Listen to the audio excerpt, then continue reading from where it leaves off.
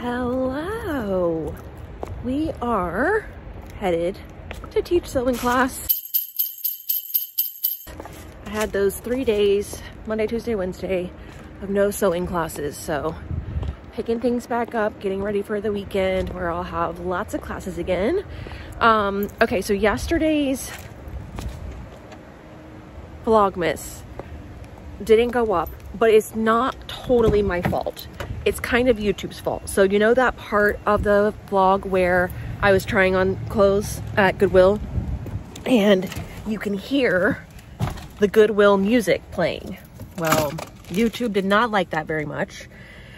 And they were trying to tell me that I was like stealing licensed music or whatever, even though it's literally like background music in a store. They couldn't do it. So by the time I realized that that was going to be a problem, it was like too late to go back and edit and re-export and upload and all of that again. So I was like, you know what, I'll just deal with that tomorrow. And then tomorrow came, which is today, and I just never got around to it. So I had to get ready and go to class. So here we are. So I'm going to try and do it all while I'm at class.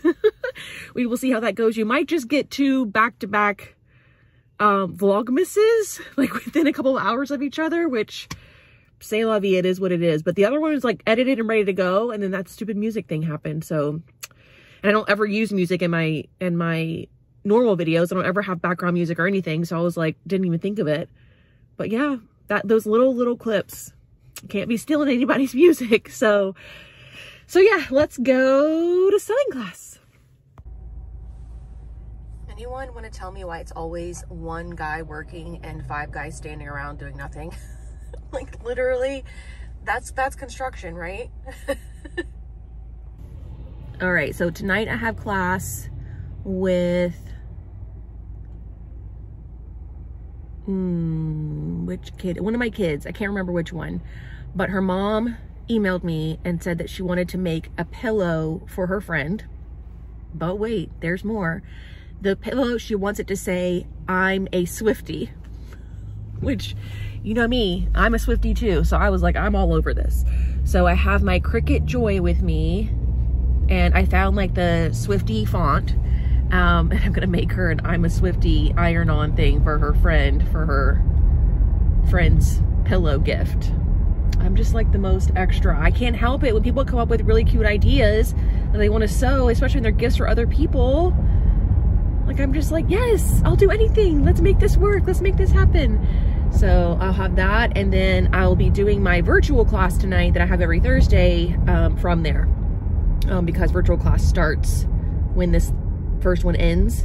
There's no time to drive home, so I'll just do it while I'm there. So I'll do both of those and then be done and headed home, to which I don't know what I'm gonna do tonight. Dinner, clean probably. I have another class tomorrow at 11, so I don't have like the whole morning, you know? So yeah, I gotta get ahead of the game for the weekend now that my schedule is starting to ramp up. All of you guys are starting to get like more casual, more relaxed days. My days are starting to get busier. I'm just on the complete opposite schedule of everyone, with the weekend being like the preferred time for everyone to take classes, which I totally get. So, yep. All right, so this is Rosemary. Say hi, Rosemary. I can't put your face on the internet. Hi. Rosemary's making a tote bag for her friend, and we're putting "I'm a Swiftie" on it. So the machine's cutting it out, and she's sewing her tote bag. We'll show you what it looks like when we're done, right? Yeah. All right, Rosemary finished. This is her tote bag. Do you want to model it?